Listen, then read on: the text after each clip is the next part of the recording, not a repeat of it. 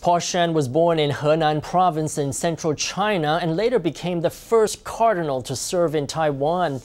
Let's take a look back at his remarkable life of service. This was one of the biggest moments of Shan's life. In February 1998 at the Vatican, Shan was named a cardinal. In the Catholic Church hierarchy, cardinals rank just one level below the Pope.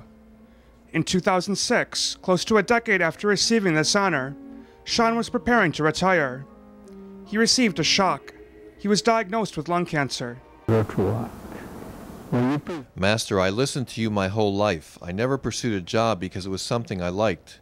Now I want to retire and do some things that I enjoy. Why did you give me such a disease at this time? Shan was born in China, but was forced to leave his family behind at age 23 during the Chinese Civil War. He was later ordained a priest. Over the years, Shan took on many responsibilities. His greatest honor came when he was named cardinal. After Shan was diagnosed with cancer, he decided to embark on his final journey in this life. He wanted to spread his faith. It's better to think of my cancer as a friend or even an angel rather than an enemy. It's accompanying me during the last stage of my life. Shan always maintained a simple lifestyle, not letting anyone act as a servant to him. Shan once said, "Sacrifice is pleasure, and pleasure is sacrifice."